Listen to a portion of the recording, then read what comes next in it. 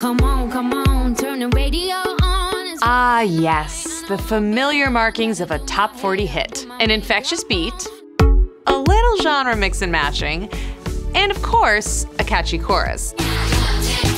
Cheap Thrills from Sia was one of the most popular songs last summer, but what made it such an earworm? Was there a tried and true science behind the track that propelled it up the charts?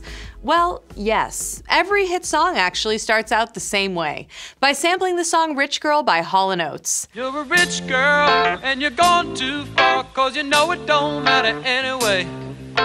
Every producer is different, but most start by isolating one of the 24 or so individual tracks that comprise Rich Girl, like Quincy Jones did when he took John Oates' opening guitar riff and slowed it down 450% to create the infamous electric strum you hear at the top of Michael Jackson's Beat It.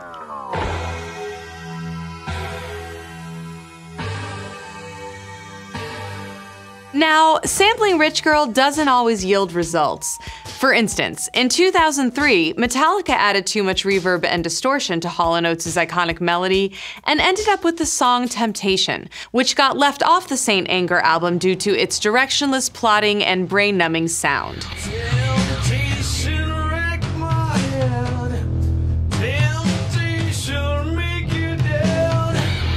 But other times, it's proved transcendent. I mean, who would have guessed some quirky DJ with a weird haircut would take John Hall's infamous lyrics, "Money won't get you too far, get you too far," and literally splice and warp it to pieces to kickstart the reign of electronic dance music. Oh my God!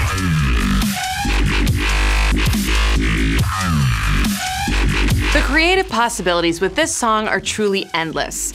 But maybe the most creative use of Rich Girl came 37 years after it was written, when Katy Perry decided to sample the song by simply recording it, vocals and all, backwards to create her smash hit, Roar. Rich girl, and you're gone.